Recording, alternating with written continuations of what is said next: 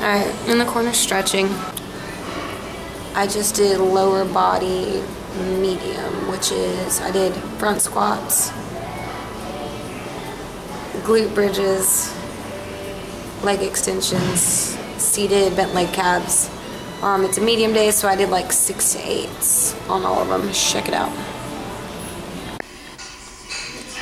Alright guys, so starting with front squats, I did a set at 140, and then I did 6 more sets at 135. All of my exercises will be like that. I have an RPE stop point that tells me when I guess complete my first set, and then I drop back a certain percentage for my remaining sets, and I continue until I hit an RPE stop point.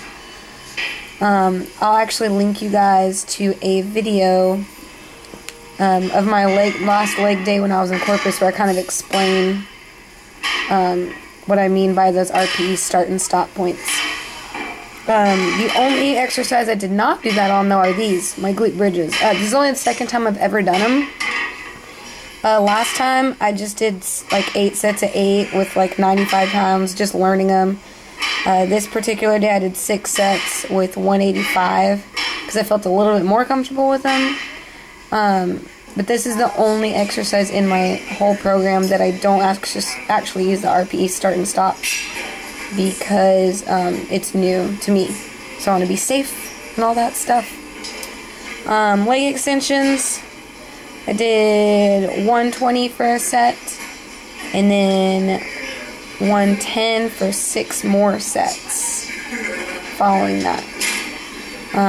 Again, I'll link you guys to the video that kind of explains what I mean by these start and stop points.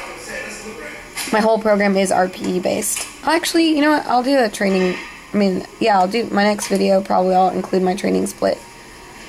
And then the last of my 4 exercises for this day were bent leg calves here. I did 105 for a set, and then 4 more sets at 95.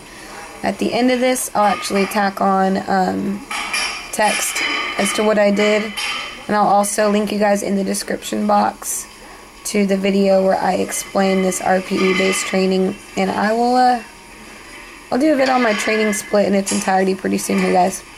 Thanks for watching.